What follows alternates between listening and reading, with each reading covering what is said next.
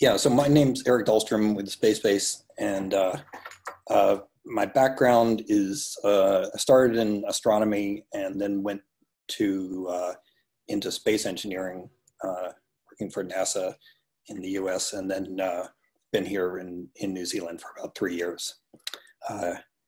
And we're at a SpaceBase. We're trying to help develop the New Zealand space industry in a variety of different ways.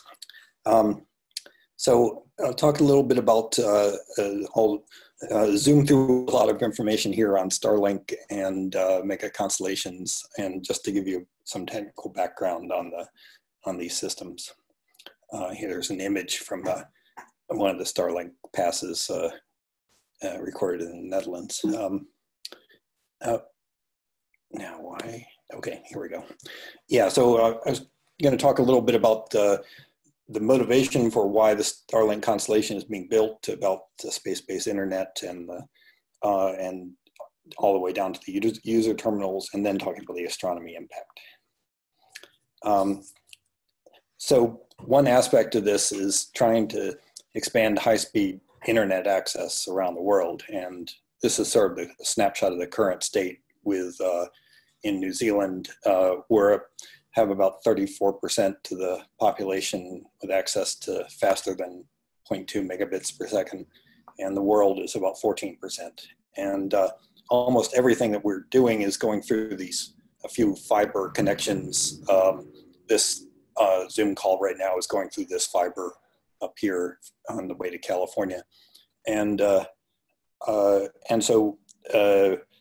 so the landlines connecting to the fiber is the main access for internet right now. Our space-based internet systems in geosynchronous orbit, here's the geo satellites way out here at the scale. They're, or the orbits to scale. And right now you can get space-based internet from 3 providers in New Zealand, roughly about $200 a month, and with an installation cost of about $500 to $2,000 to install one of these dishes. And the main problem with space-based internet is the half-second time lag. So it would be virtually impossible to have a Zoom conversation, or you would strongly notice the time lag if you were trying to do this through a geo satellite connection. And also, even $200 a month is only for these concentrated areas that the spot beams cover for the developed world. When my wife was volunteering at a refugee camp in Lebanon, I tried to look into providing her internet access, and it was $10,000 a month for a dish there. Now, if you can go through a low Earth orbit satellite very close to the Earth, the problem with the low Earth satellites is that they only spend about 8 minutes over the horizon, so you have to have a whole constellation if you're going to provide continuous internet links. And there's a difference between bouncing it off of one satellite and then back down to the ground and then using fiber connections versus bouncing it up to a satellite and having the satellites talk to each other and then go back down to the ground. So that's inter-satellite links is the ultimate goal of these constellations, but there are no inter-satellite links yet. And so the current SpaceX Starlink satellites do not have inter-satellite comm links. They bounce back and forth to a local ground station. Their planned system is going to try to be faster than fiber on the ground by going through space and communicating through inter-satellite links like laser comm. So this is, these are, for example, the ground stations in the US that they're testing with their beta system. And so the Starlink system would only work well for these regions of the US in the current configuration. If you wanted to have this in New Zealand, you would have to have approval from the New Zealand government to install a ground station in New Zealand to for user terminals to be able to relay back to the ground station in New Zealand and then connect to fiber or whatever. So people have started to see sort of leak these photos of what Starlink looks like. These are their little user terminals here, and these are the big ground stations here. So the current state of Starlink is they have 540 satellites on orbit right now. They have a FCC approval of 12,000 satellites, and just a few months back they requested, well actually I made a typo here, they requested another 30,000 from the US Federal Communications Commission. Now the finances and about these constellations is that, I mean, one comment I've heard is, you know, is it all for the US government and military? And it's not so far, because the military has done a small scale test of whether or not they can use the Starlink, but they have said that they're not interested in Starlink if it's only, you know, if there's no inter-satellite links, because every place you can only operate from where you have ground stations nearby. There's a link down here to an article about their test with the military. The main motivation is low latency to beat the speed of fiber optic connections. And there's a strong motivation for financial traders to beat, even, you know, by milliseconds, the speed of, so they can have these rapid trading systems to the markets. And so that's one where people are paying a lot of money to try to get those high speeds. Now, the trade-off, I mean, the sort of benefit in general is for remote users anywhere, if you have the full, you know, inter-satellite links, to be able to get and to share these 1 gigabit per second connections with Wi-Fi into, you know, like one satellite for a village or something, or for a neighborhood or something like that. With these satellites, when they're launched, the current Starlink design is optimized to launch as like a stack of cards on a Falcon 9. And so these are about 200 kilogram satellites that are launched in a stack, deployed, and then you can see them, an image of them being deployed like a stack of cards. And then they spend about a month raising their orbit with low thrust ion drive, going from 320 kilometers altitude to 550 kilometers altitude. You see them in the sky when the satellite is illuminated by the sun and you're in shadow. And so either in the evening or in the morning, at different parts of their orbit, you can see these satellites when they're still illuminated by the sunlight. And this shows that when these satellites are raising their orbit, they have their array flattened out, and when they're on station, they have their array vertical, so they look like the shark fin is their operational attitude, but when they're spending a month climbing in orbit, they look like this open book configuration. I encourage you to try, you know, taking a look at the satellites, both the ones that are climbing to orbit and the ones that are up at operational orbits.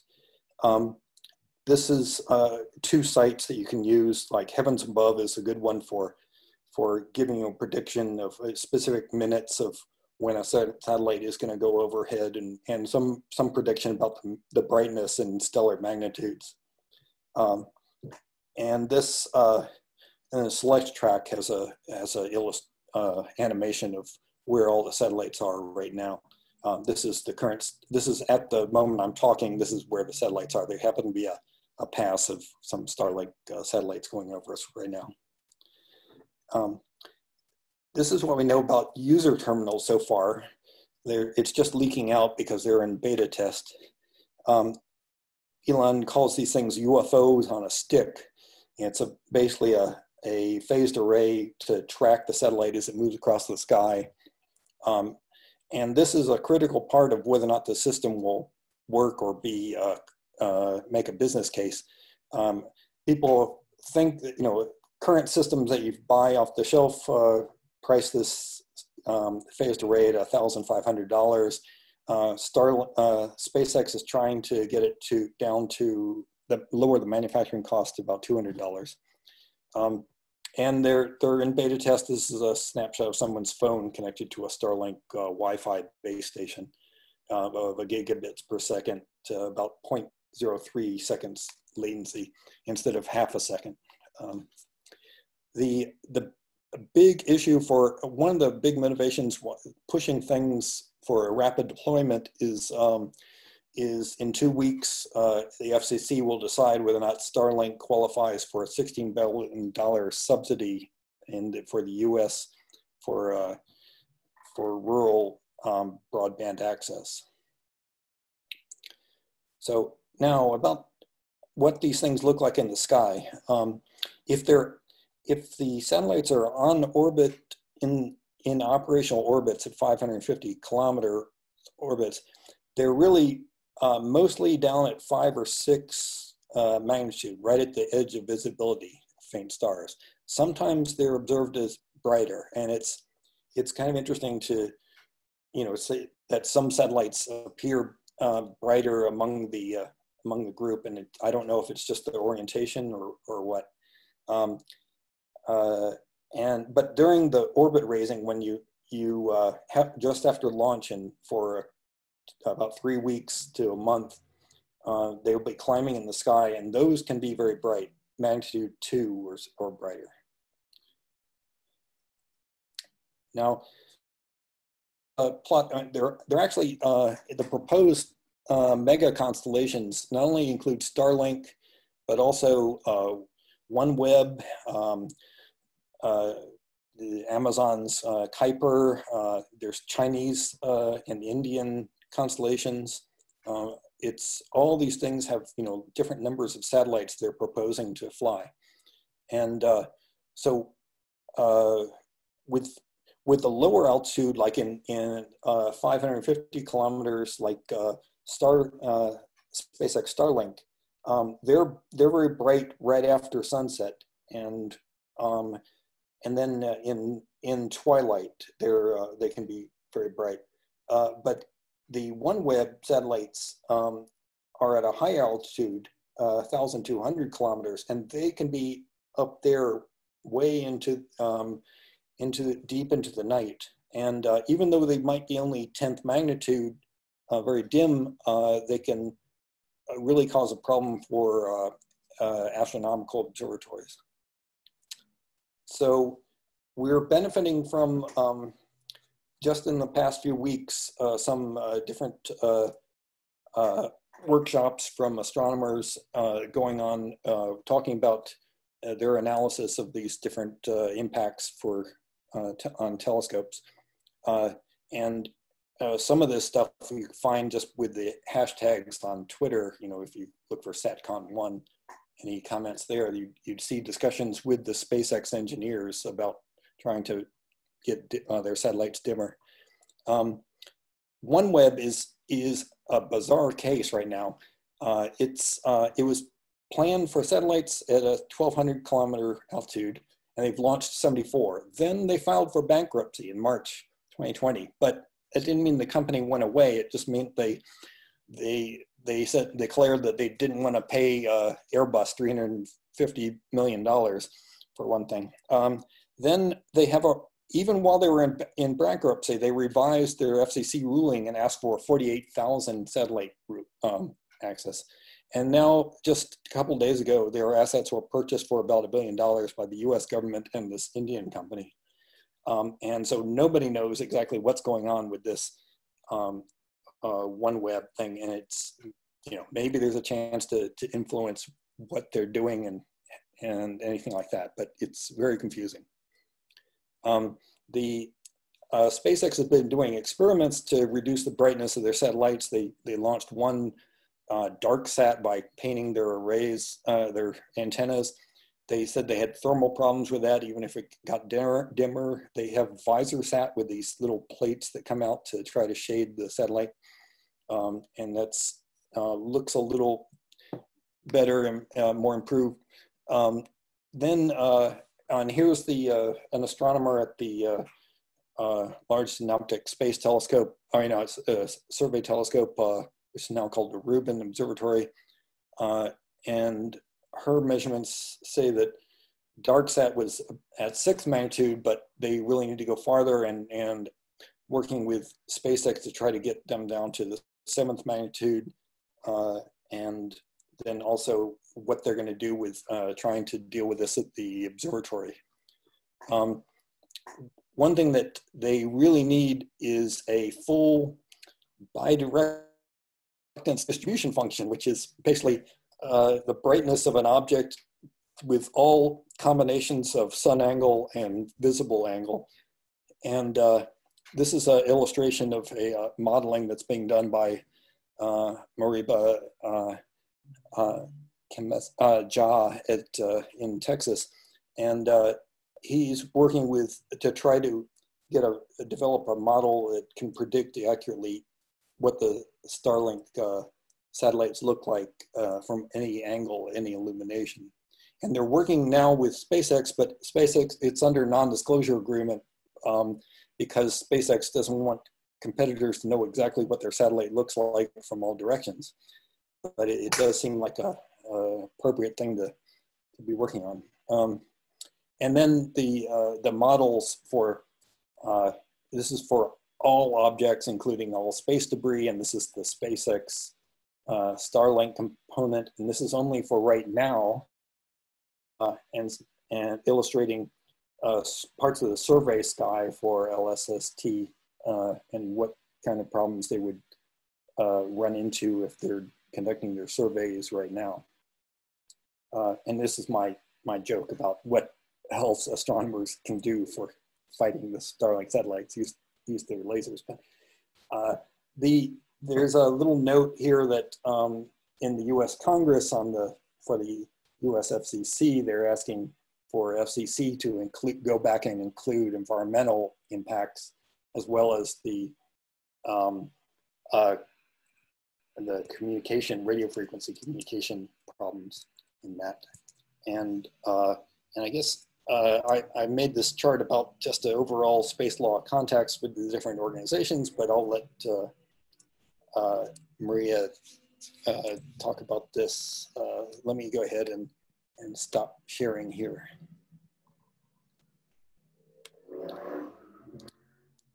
All right, I think that's all I had. Oh, awesome. Thank you so much, Eric. That was very interesting. And are there any quick questions for Eric, or? We have a couple of minutes left. Okay. I guess I did talk really fast.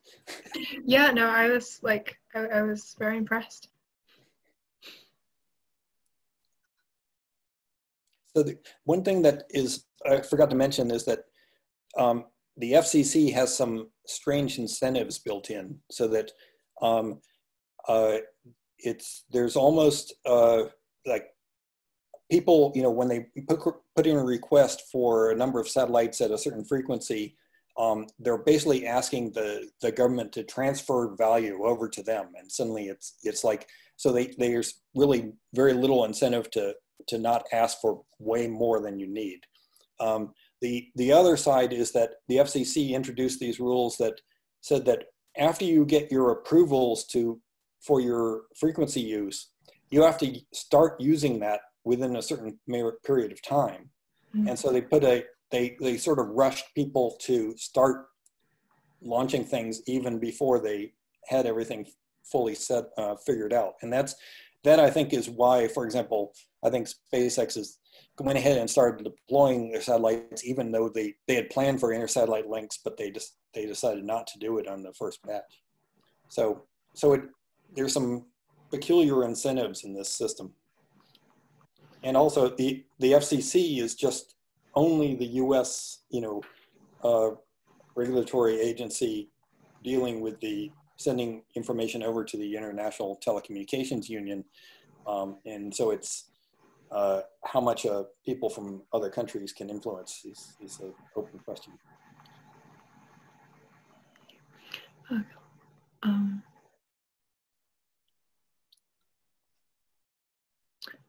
Well, if there are no questions for Eric,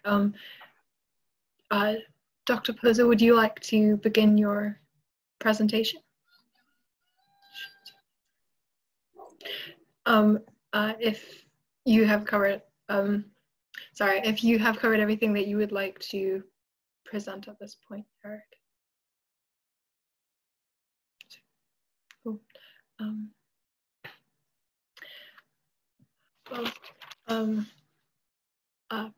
Please let me introduce Dr.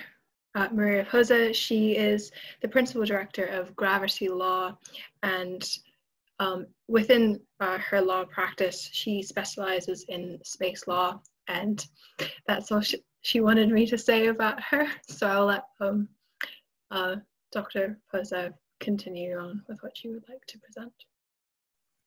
Thank you. Hi, and welcome everyone. Thank you so much, Megan, for that introduction. Very grateful to you. And thank you so much, NZSSA, for the invitation to come and chat with you guys today at this presentation. You know, I'm always so impressed by people that give up their time, especially free time on a Sunday afternoon, to come and listen to something that can be quite technical, but is really, really important to us all. So again, thank you so much. Really appreciate it. Now, bear with me. I am still a Zoom newbie, but I'm going to try and share my page. I know you're all very excited about this, and trust me, I'm really excited about getting it right. So here we go. And now I'm going to put it into presentation mode. I think I'm winning. Right. And I think, can you guys see this? Can you see me moving that around? Right. I'm going to hide that. And there we go. So let's hide the video panel. Right, there we go. So Megan, can you just confirm that you can see my full screen? Yes, it's all perfect. Lovely. And can you see me? Yes. Excellent. So I know not to pull any faces then, because I can't see you. So first of all then, something that we're going to be looking at today is space law and policy. And I'm just going to be giving you a flavour or an overview, if you like, of some of the critical things that I deal with as part of Gravity Lawyers, which is my law firm. I should probably very quickly give you a background. Gravity Lawyers deals with corporate commercial law, general corporate commercial law in that respect. So lots of fun things, setting up companies and shareholders agreements and all of the things that make companies work.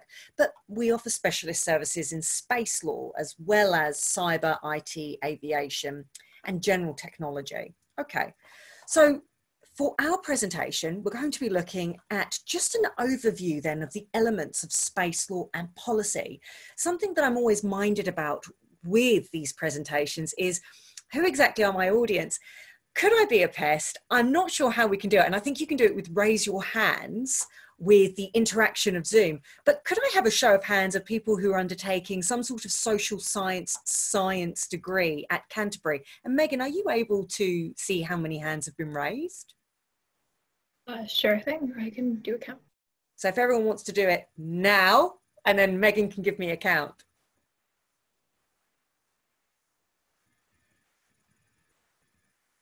Do you have any numbers, Megan? I was muted. I saw 3 people. 3, okay, blimey. And do we have any law politics people in the audience? If you could raise your hands now, that would be great.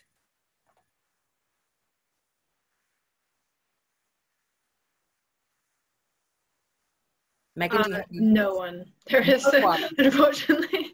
Blimey, right. So a bunch of scientists then today. Okay, well, I'll be very careful then to explain my terms as I go ahead.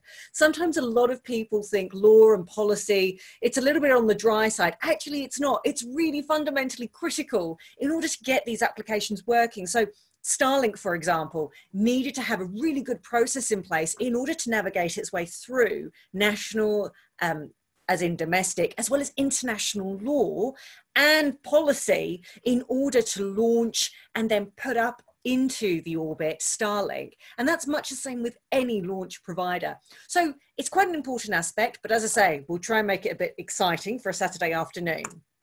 All right, I am going to flick through. Now look, I am terribly sorry, but as any good lawyer, we've got a disclaimer and we're going to go through it together just to make sure we all understand.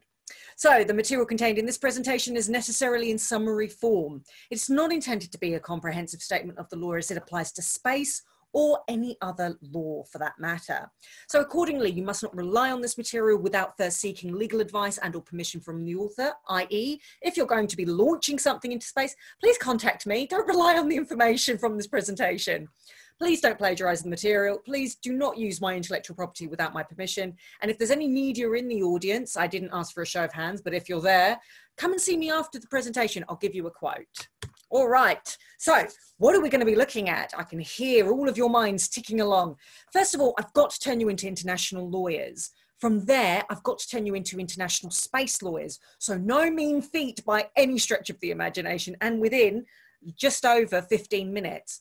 So in order to do that, I need to take you through international space law treaties, especially those treaties that pertain to activities in outer space. What do they mean? Why is it an international level and why do you need to know it? All fundamental questions. Then we're going to be having a look at the domestic frameworks. So how does international law trickle into domestic settings? For example, New Zealand. How does New Zealand reflect its international legal obligations in its domestic legal and policy framework? So we're going to be having a look at New Zealand's national law and New Zealand's policy framework. I can tell you're all very excited by this, so I'm going to go through now to international law. So international law and your laws, what international laws 101 on how to become an international lawyer, not space lawyer yet, just a lawyer. First, we need to think about then, what is international law? We don't have any lawyers in the audience. So that makes my task a little bit easier because I can use some very, very, very basic terminology and examples and not get scolded for it afterwards. Okay, if you think of international law as something that works horizontally, and by horizontally, I'm talking about, think of something that is just a plain stretch. There's only one layer and it's horizontal. It's a line that goes straight across.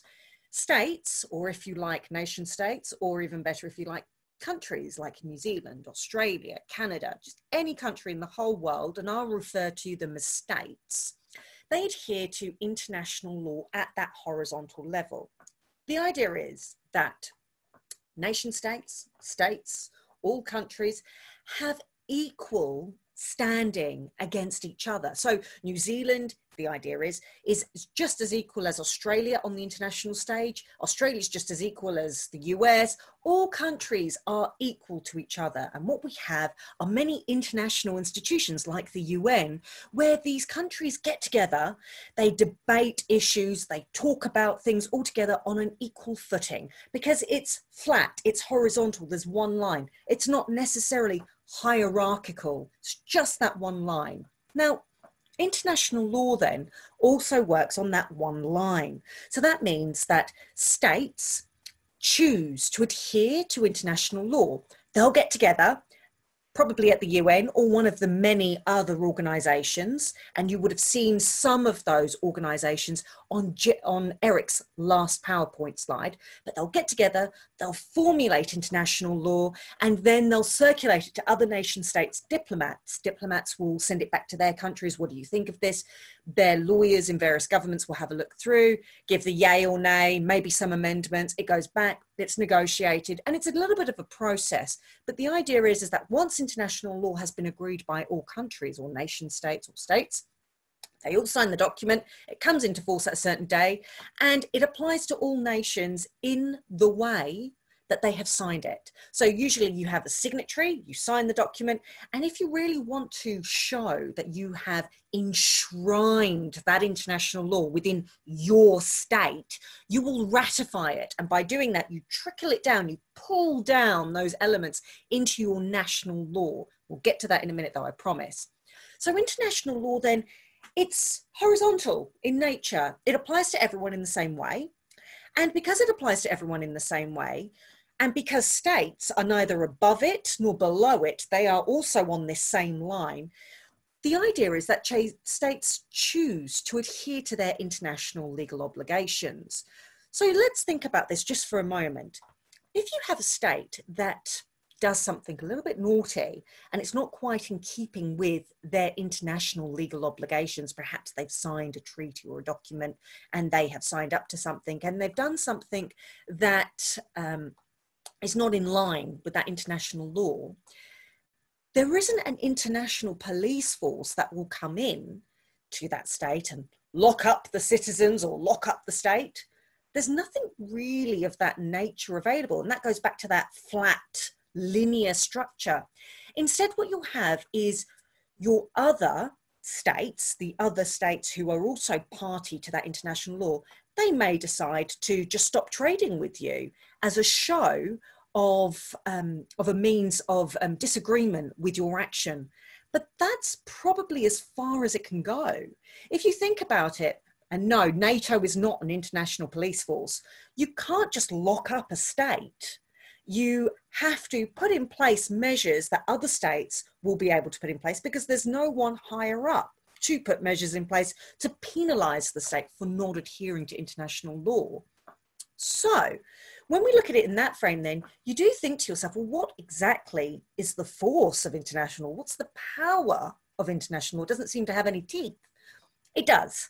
If you have many states that adhere to international law, they adhere to their legal obligations, then what you tend to find is states will choose to adhere to those obligations and they will choose to continue to adhere to those obligations and will penalise other states that don't necessarily adhere to those obligations by not trading with them, for example. And that can be problematic for a lot of states. States do rely on each other for trading purposes. So international law does have force.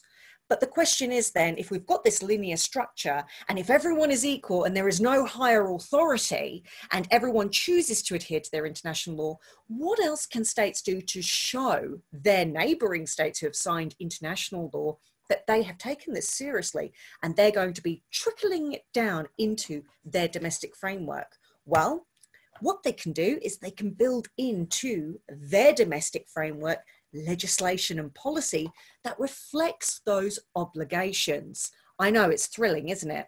So, terrible joke, apologies for that. But if you're still with me and haven't fallen asleep just yet, when we think about international law and we think about those obligations that states will sign up to and they adhere to, in order to make sure that everyone in their state and also adheres to those international legal obligations, you have to put in place your domestic framework. Now, your domestic framework is made up of national law and policy.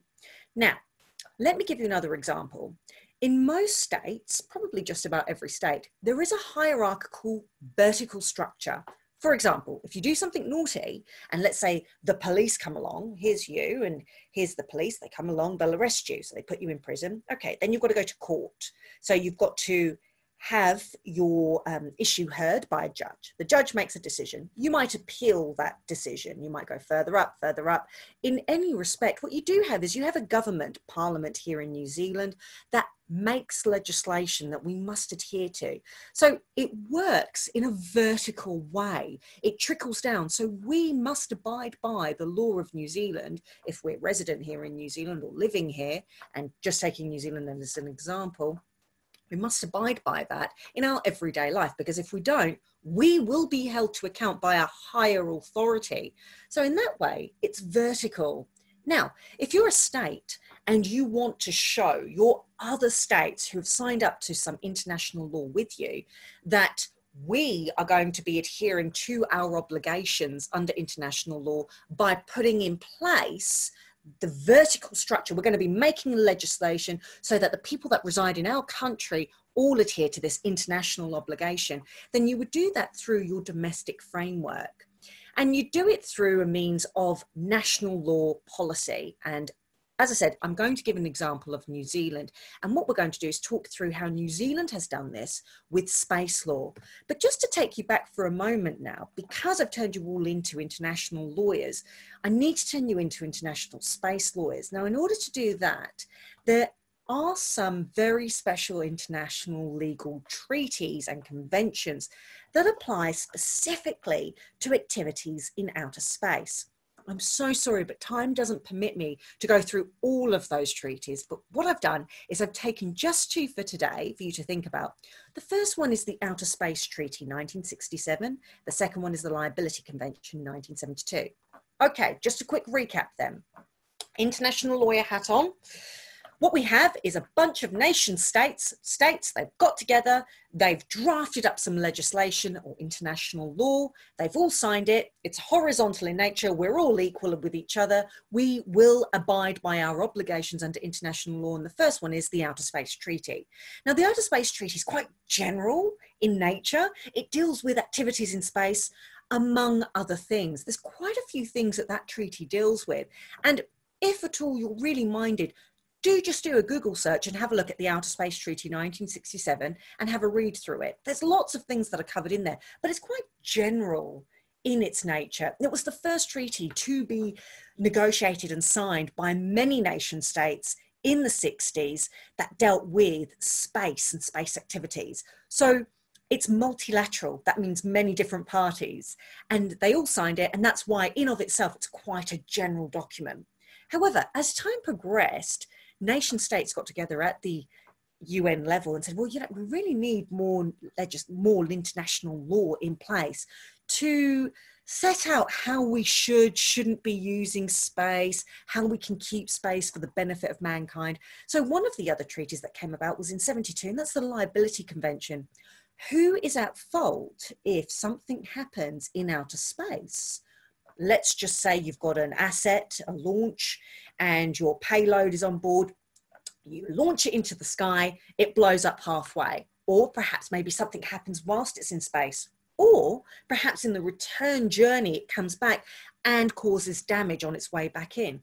Who is responsible for it? Because under international law, as you know, states are equal, and it is only states that can sign international legal instruments. So is it the state that is at fault? Well, yes, it is the state that's at fault then.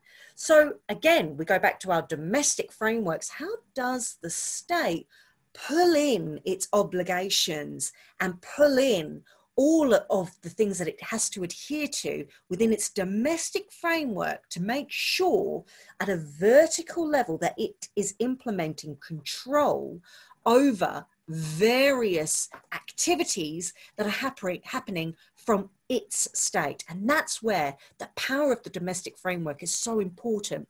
If you have national law in place, you're going to have something that is seeking to outline to everyone within that state what they can and can't do.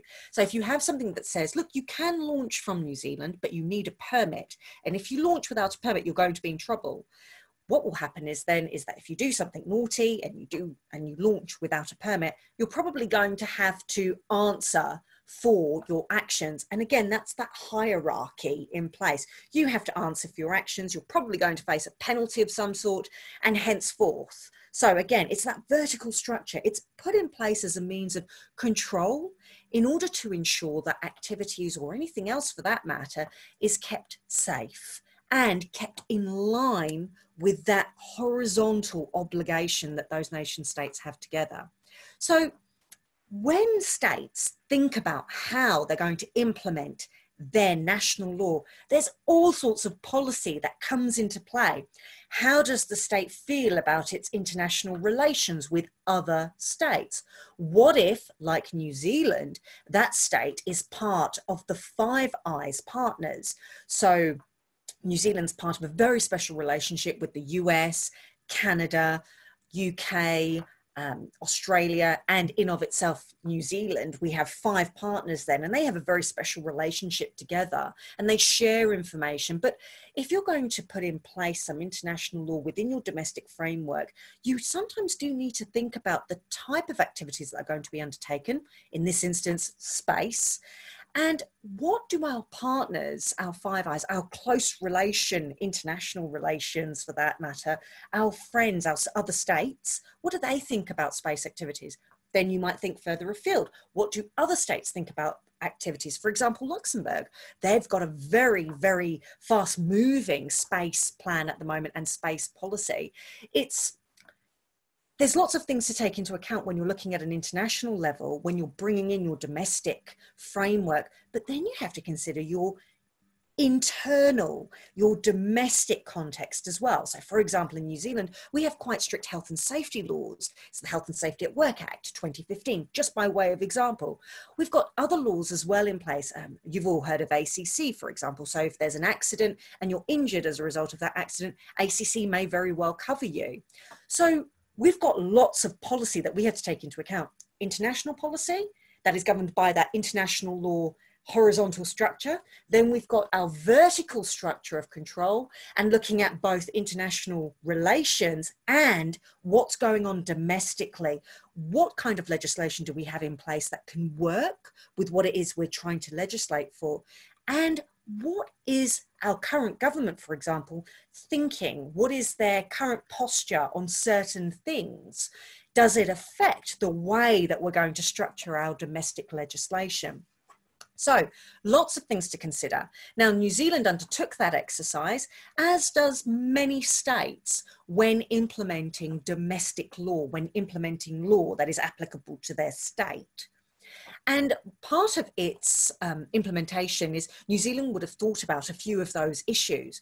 But because space is so new and different for New Zealand, it's the way that it thought about it may have been different from other nation states. Indeed, most states will think about extra jurisdictional activities, in this instance space, something that is happening outside of the state, maybe even Antarctica if you wanted, or high seas even. And they would have thought about those international elements and they would have thought about those domestic elements. And then that, along with how the government is thinking about various policies and the way that New Zealand is going ahead on certain aspects, they would have thought about these things when implementing their domestic framework. So New Zealand does have a Space Act now in place, and that came about in 2017. And again, it's a culmination of all of these really important matrix of our horizontal and vertical structure of international law and relations, as well as vertical domestic law and internal policy considerations.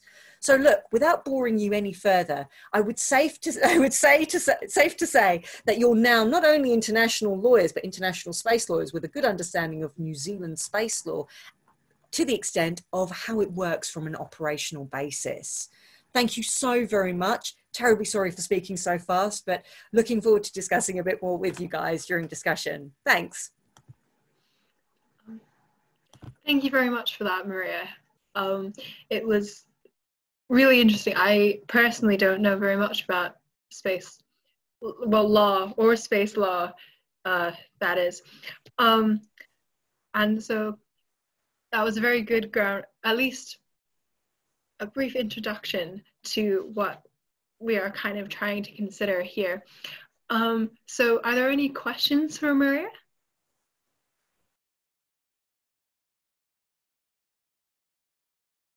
Hi, I had a question. So when a leader from a state chooses to agree to a treaty, can a new leadership team choose to opt out of it? Or are there any repercussions to do that?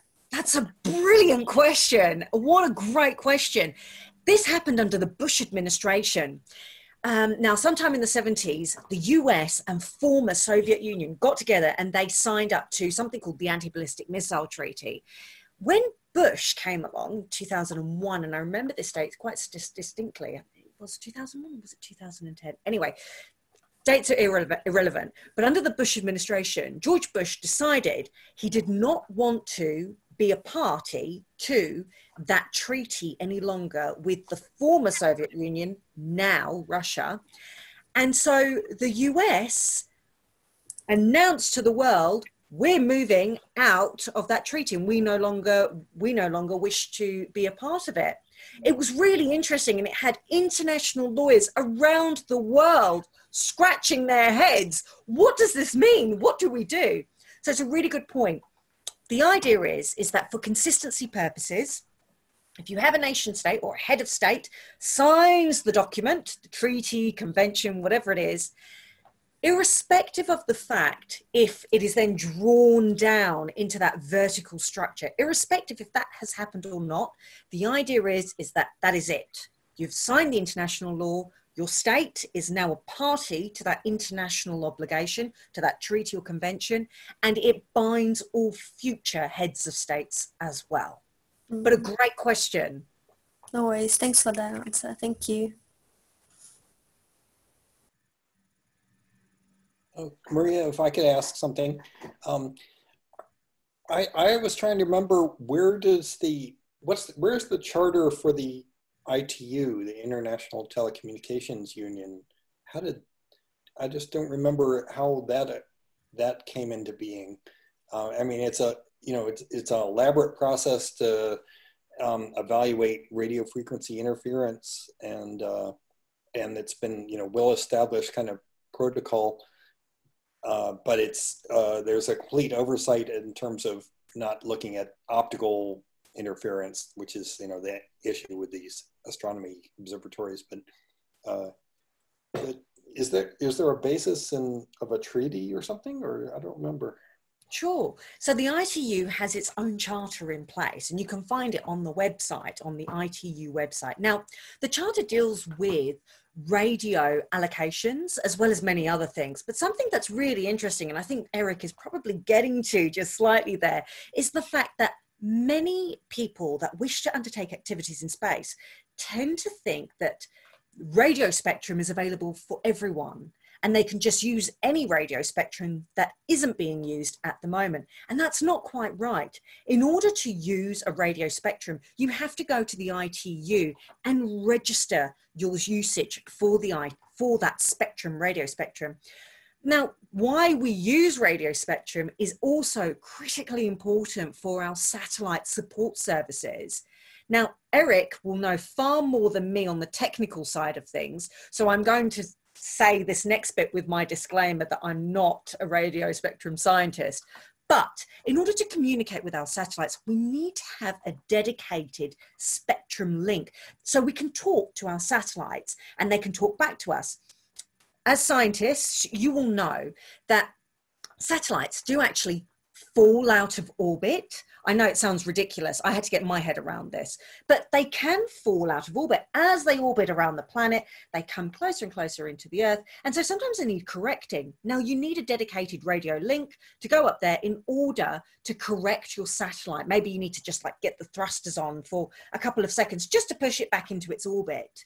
Okay, if you don't have a dedicated link, then how on earth can you talk to your satellite and tell it what to do, such as push the thrusters up and just go back into your orbit, or perhaps even download or ascertain the information that the satellite is accruing? So it's really important to have that dedicated link. Now, something as our future scientists that I would all like you to think about, because it keeps me awake at night, is how do we protect that radio spectrum link?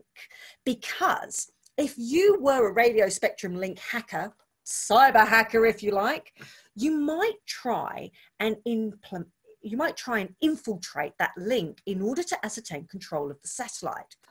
What if you had a satellite already out there and you just maneuvered your satellite pretty close to that one, and maybe you had some very smart cyber program that could infiltrate just by way of waves, I suppose. And again, Eric's going to know far more than me on this, but could infiltrate into that satellite's radio spectrum, and then you can ascertain control of it. I would like you all to think about how best we can protect our radio spectrum links specifically to our satellites, because that is going to really be the next big issue in space at the moment, especially when looking at security. So great question, Eric. Thank you. Megan, are there any other questions from the audience? I've been notified that there's one more question, and then I think we should transfer over to the other link and have an idea for what we can do about the discussion that's a little bit different to what we discussed. Okay. But since there are fewer people, I still think we can get what we want out of it, just in a little bit a different way. Cool. So, do you want to? Hello, I have just one last question. Yes. Well, so thank you for your presentation. It was really interesting. I find this stuff super fascinating. I was just wondering, like, as a science student, like, is there space in space law for, you know, scientists to participate and contribute? Or I guess, to, you know, in a short way, like, how can I get into this sort of area? That's a great question. Really fantastic. Now, there's two ways you can get in. One, as a scientist who specializes in space assets and does more of the work that Eric might do, for example. Eric is your best person to speak to in any event. He has a NASA background. You can certainly join the United Nations Office of Outer Space. It's UNOOSA, so the Office of Outer Space Affairs. I always get the acronym wrong, but there's two committees there. One that deals with scientific aspects, so that's probably where you would be looking. The other is the legal committee. However, before you go and chat with Eric, let me try and pull you to the darker side, and think about law and policy. We certainly need more people in New Zealand with a really strong scientific background who come into the legal side and the policy side of things.